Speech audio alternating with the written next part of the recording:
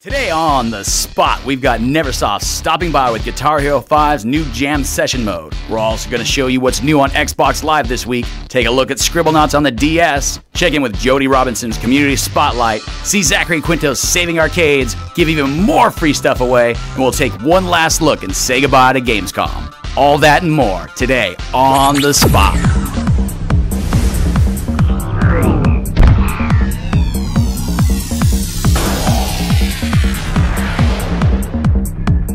Hey everybody, and welcome to Today on The Spot. I'm your host Chris Waters. With me again is my man Lark Anderson. What's up, dude? Not much, Chris. Just a ton of video games this week. Yeah, well talk to me about what you're playing.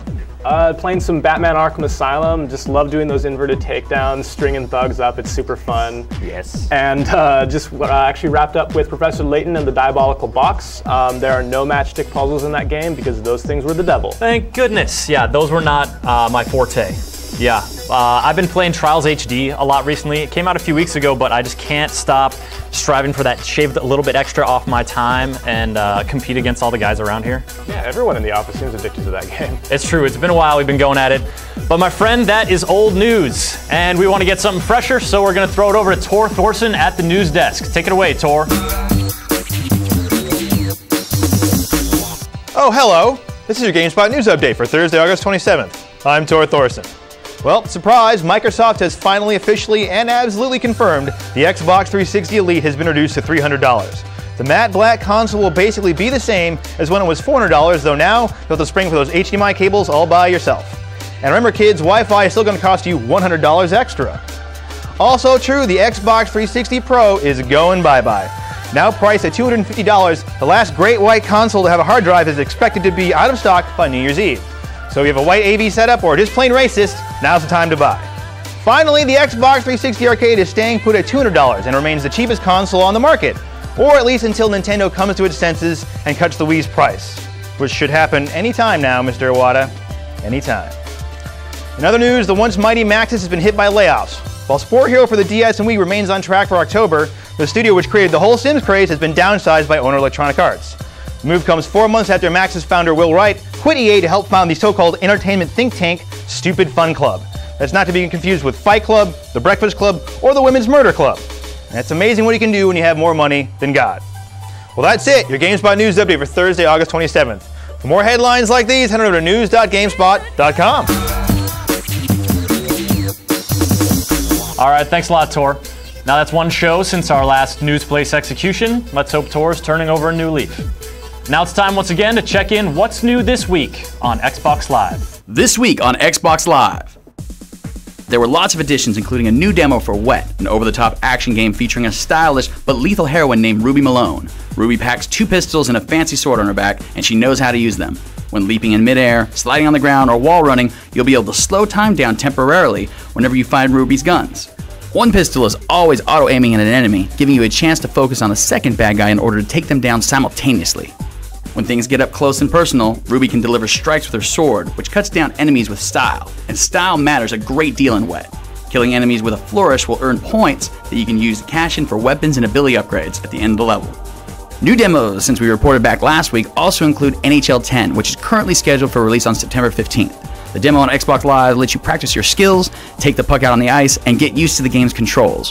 Fans of the NHL series should definitely take a moment to download this one. Also new is a demo for Dirt 2. While maybe not one suited for racing simulation purists, Dirt 2 certainly looks to offer a lot of fun and looks to improve upon the original. In the indie game section, you'll find a new game with a blurry cover image and Japanese text for its title. Turns out it's pretty much a port of the classic Super Dodgeball called Downtown Smash Dodgeball.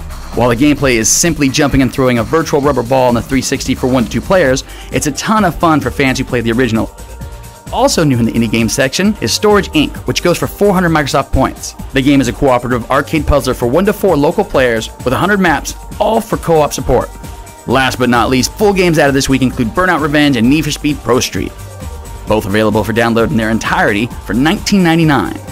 Well, that's your look at some of the highlights hitting Xbox Live this week. We'll see you next time.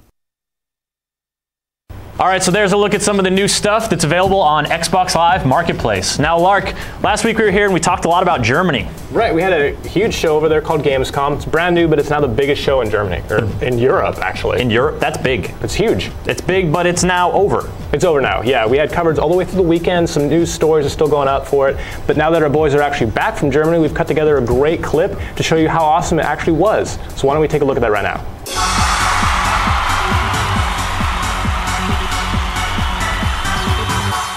Hey everybody, it is morning in Cologne, Germany, and behind me are thousands of fans eagerly streaming into Gamescom, which is the single biggest games convention in all of Europe. Right now what we're going to do is we're going to walk inside there, check out the show floor, and see some of the games that they've got on display. So let's get right to it. We're starting our tour with Activision. Right now we're at the DJ Hero area, and they've got these little pods set up to really get that dance club feel. You can get on the turntables, have a cute girl dance along for you, and really get into the mood. So there's DJ Hero. Let's check out another Activision game you might have heard of. Here's another game Activision has coming out. It's called Modern Warfare 2. I don't know if you've heard of it, but apparently Germany has, because, well, look at this line. Now here we are taking a look at what Microsoft has to offer. Now one of the highlights of this booth is definitely Forza 3. This is a game that was just announced a couple months ago, and it's already playable by the show floor public. And not only that, but they've also got these pretty amazing little cockpit seats where they're sitting in a real racing seat, and they've got a 3-monitor setup to get that full extent of the cockpit view, which is new in Forza 3. There's also some Halo 3 ODST and some lips, so Microsoft definitely bringing some good games here. Okay, so here we are at the Sony area of the show floor, and I don't know if there's any publisher taking up quite as much real estate here as Sony is. They've got everything. They've got a bunch of big games behind closed doors, but out on the public area, they've got all kinds of playable stuff like this Gran Turismo 5 setup where you can get in an actual Audi and control the game from there. They've also got Little Big Planet PSP and a whole lot of SingStar.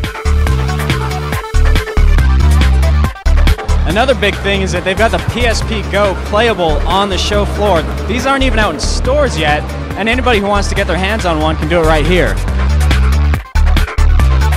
Well, as you can tell from all that SingStar, they love their rhythm games here in Germany, and nothing makes that more obvious than this giant stage for Def Jam Rap Star. It's quite a spectacle, but there's a lot left to see, so let's keep it rolling. Now here's a treat for you MMO fans. Right behind me, they're giving guided demos of Final Fantasy XIV Online. The demo's in German, so I can't really tell what's going on, but I'm pretty sure there's a chocobo involved.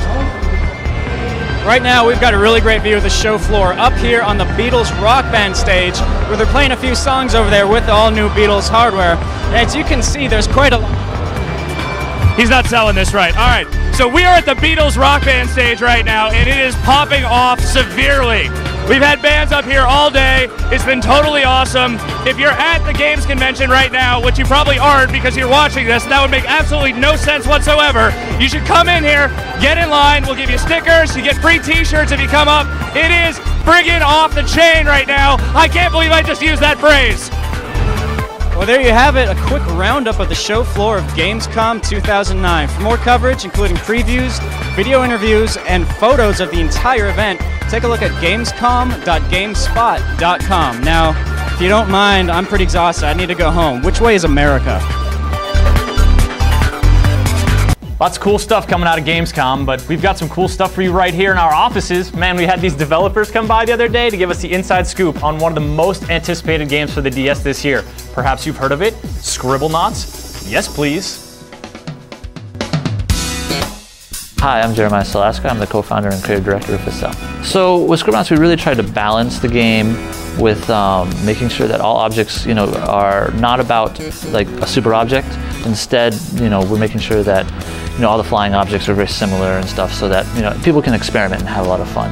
And with the challenge levels themselves, the best part about it was that they're so unique and different. In one level, you're helping a kid break a piñata, and another level, you're fighting a dragon.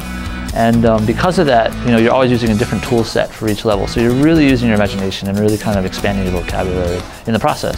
We had 5 people for 6 months, and all they did was just look for words on dictionaries and Wikipedias, encyclopedias, and even the world around them. But I mean, there are only 5 people, right? So it's like the internet was like, well, do they have this? And do they have that? I mean, we would just have people going through forums and checking and saying, well, I think we have this, and they would just check all these. I mean, people actually made lists. Like there was threads on forums that were just lists of words, and like they were like, yes, thanks, this is great, and it makes the game better. It's like it makes the game better. Not only helps us, but it helps the player because it's going to be a better user experience. Yeah, I mean, the hype train is crazy on this game, and it's kind of weird because we never perpetuated it. We were never like, yeah, this game's awesome. We just kind of showed up at E3 and people just started going with it. And ever since then, the same thing. And people are like, is this game the next game of all games? Is the game of the century? And it's like, I don't know. You make your own decision on it. Like it's up to you. It's like we're not touting it as that, and we don't know what people's final reactions are going to be. But I mean, so far everybody's always had really positive reactions. They always had fun with it. So everybody who's played it has definitely had fun with it. Right now we're just focused on the DS, so that's kind of where everything's leading right now. In the future, maybe, who knows? It really depends on the success of the original. Like if the success of the original does well, then there'll most likely be sequels. I mean, like Drawn to Life, it's like that sold over 1 million units, and obviously there became sequels, and we worked on the sequel to that on the DS. So it all depends on that, really. So Scribblenauts comes out September 15th. It's going to be on the DS. You can get it at your local game stores, and if you pre-order it at GameStop, you can get this. All right, man, that Scribblenauts game is looking cool. Lark, have you had a chance to play that yet? Oh yeah, I got my hands on it at E3 and a little bit afterwards, did some crazy stuff with it, gave God Excalibur, had him fight Cthulhu, had griffins and manticores fight. So like mythical battles with epic beings. Oh yeah. I killed some fish with a depth charge. You gotta work on your imagination, bro. Yeah, apparently that is true. All right, that's enough Scribblenauts for now. Let's turn our attention to more pressing matters, i.e. rock and roll. Guitar Hero 5, anybody heard of it? It's coming out next week, and we had Neversoft come by the studio, give us a live demo yesterday, so we're gonna go check a look at that segment right now.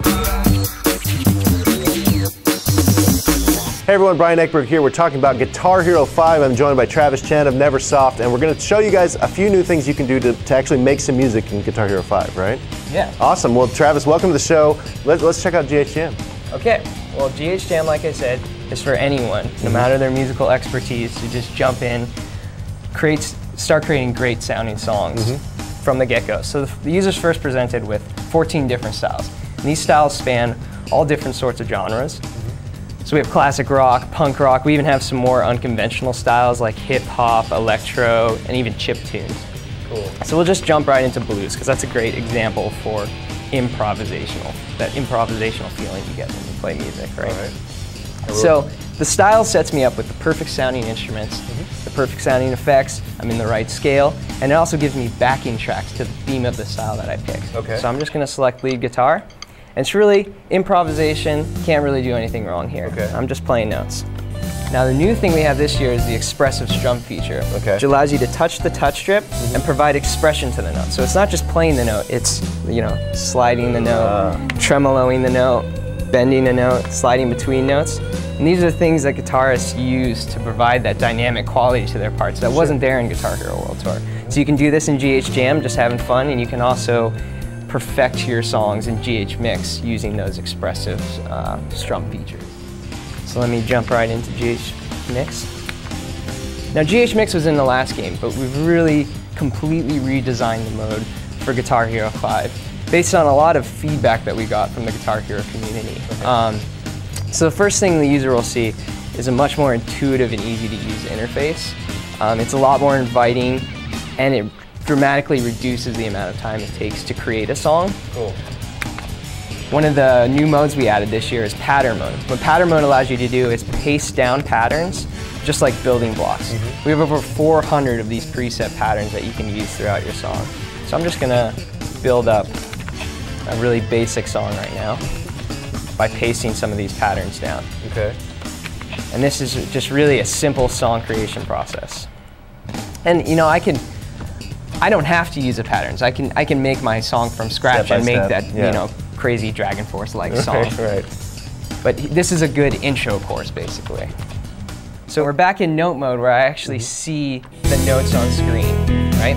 We've done a lot this year to improve the sound quality too. We've done this in multiple ways. We've professionally re-recorded all of our samples across all instruments. Okay. We also allow you to provide that expression to individual notes. So I can change the notes, how it's bent, how it's tremoloed, and also change how hard or how soft the note is hit. We also have great Line 6 Effects, which is a real effects company. They make real guitar hardware effects modules. And so this year we've partnered with them, and you can actually switch effects mid-track, so if you want that clean to dirty sound. Right. Or you can also assign effects to any track, so if you want a crazy industrial drum, you can do that.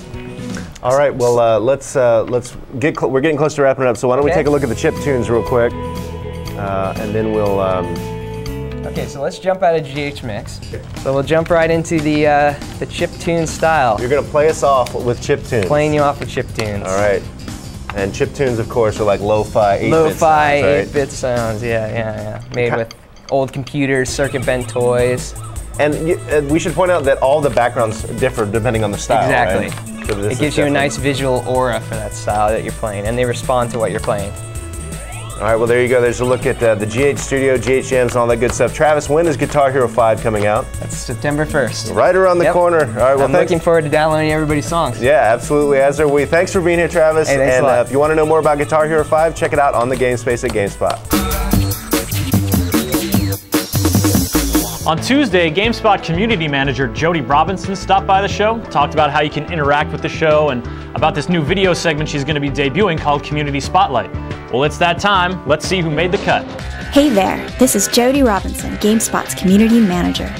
In this week's Community Spotlight, we'll show off the new Game Hero brackets, reveal our downloadable content reviews, and more. Let's get started. With the amount of time we play as Game Heroes, have you ever wondered which one was the greatest of all time? GameSpot's Game Heroes features allows you to do just that. You now have the opportunity to manage your own brackets based on your votes. Drop by the features page for more details. If game battles aren't your thing, what about the latest downloadable content for PlayStation 3 or Xbox Live? We recently started reviewing this content, so why not provide your own? Do a search for Fallout 3 as an example to get started. Well, if none of that got you excited, emblems always do. We now have an emblem for the best screenshot caption author of the week. Why not give a screenshot caption a try? Drop by the features page for more details. Lastly, a quick shout out to our member spotlight of the week. Samson0894 for his blog about demo factors in comparison to steak and appetizers. I think he might have been hungry while writing his blog. Make sure you eat a snack before writing your blogs. That's all for this week's Community Spotlight. Drop by the Spam Filter News blog for more details.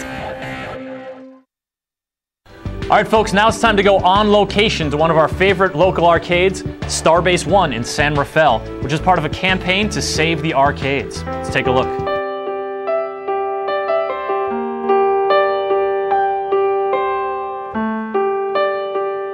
If you think classic video game arcades are a dying breed, you'd be correct. And the ones that remain are in danger. Many are in need of help. And that's where Stride comes in with Save the Arcades, a nationwide campaign to stop the disappearance of our beloved and endangered form of gaming. Their efforts have already helped save Philadelphia's Challenge Arcade by providing them with $10,000 to help them through this tough economic time. Saving more arcades is the primary goal. Stride has pledged that they will donate $25,000 to one of 4 endangered arcades around the country, including Starbase Arcade, Star Worlds Arcade, Game Galaxy, and Arcade UFO. The score you achieve from playing Zapator, a game you can find at SaveTheArcades.com, can be donated to your arcade of choice. The one with the most points on October 9th will be awarded the $25,000 prize. To play Zapator, simply visit SaveTheArcades.com and donate your score, which will then be added to the arcade's total point score. While the registration on the page is a minor hassle to get through, and the game could be better, it is for a good cause. So if you have the time to spare, play a quick round and donate your points. We spoke to Bob, owner of Starbase Arcade, and here's what he had to say. In the last decade or so, the arcades have really fallen by the wayside with all the great home systems and everything. And I strongly believe that my children and their children should have a few places left where they can come congregate and worship the silver coin. With people like Zachary Quinto, star of the Heroes TV series and Star Trek film, heading the movement, You can see why saving these iconic places is getting some attention. Arcades to me represent a notion of old school connection and a place where people can go, and especially kids can go and be safe and have an opportunity to connect with other like-minded people. Help preserve this classic form of gaming by visiting SaveTheArcades.com today. All right, it's that time once again, but today, instead of testing your trivia knowledge, we're going to test your gaming ability. On Tuesday, lucky winner Charles Pearson Jr. was one of the ones who wrote in correctly and received a copy of Batman Arkham Asylum. And today's winners will receive either a Guitar Hero 5 t-shirt, guitar strap, or mouse pad. So, let us know which one you want by writing in to onthespot@gamespot.com and include your contact information, as well as a screenshot of you scoring at least 25,000 points in Zapitar, the game on SaveTheArcades.com. The key here is you need to score at least 25,000 points and donate it to Starbase Arcade. Lucky winners will receive one of these fantastic items. And keep in mind there's a small registration process. It's really easy. Kind of a pain, but you know what? It's for a good cause. You can win some cool stuff. Oh, and pro tip, Orangutar is the way to go. The spread banana attack will get it done. All right, that's about it for today, folks. Any last words before we go? Right, Chris. Be sure to check out the Greatest Game Hero competition. It's live now. Make your bracket. Voting starts on September 1st. Get those brackets in, folks. All right, for everyone here at GameSpot, I'm Chris Waters. And I'm Lark Anderson. We'll see you on Saturday. They're not... Anyways, that came to an end. Yeah? That came to an end. And now that our boys are back, we've actually got a great clip. Sweet! Clip time. Boom! Blowing up your clip spot.